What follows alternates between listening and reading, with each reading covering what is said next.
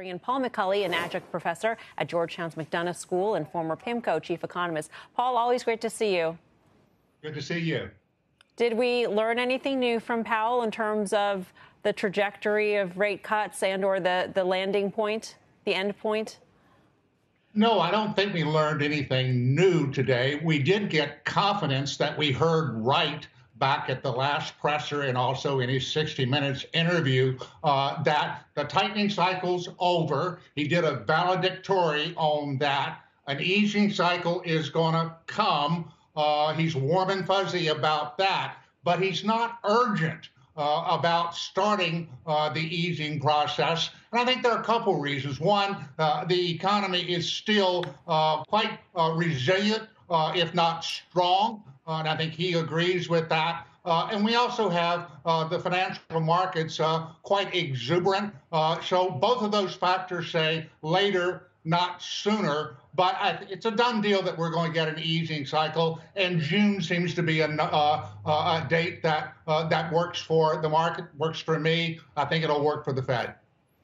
Hoya Saxa, Professor McCulley from Hoya. I think you have an argument that the Fed's overly restrictive, but it's okay. How about the offset of the financial conditions out there being remarkably easy?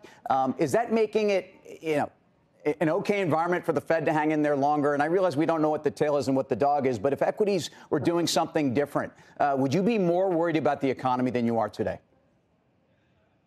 I'm not sure if I'd be more worried about the economy because I think the equity market really is betting on the easing game, and it does ease financial conditions along with the other components of financial conditions, and that supports the economy. And on one side, that gives the Fed time because the financial markets are already stimulating or supporting the economy. On the flip side, it requires the Fed to ease in the fullness of time to validate what the market has done. Or if you want to put it very simply, ultimately the Fed's got to reslope the yield curve. An inverted yield curve with easier financial conditions is not a completed project.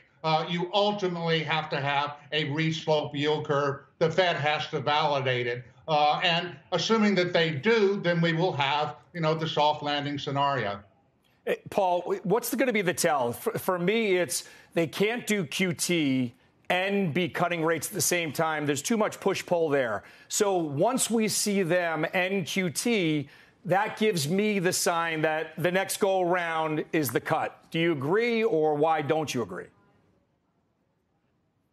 I actually disagree with that. I think that QT and the policy rate are separate variables. They're separate tools. And I don't think there's any impediment whatsoever to the Fed starting the easing process and continuing QT. And I think QT is going to be tapered maybe even in March, but certainly this spring, so as that they're not at the pace that they've been for the last 18 months.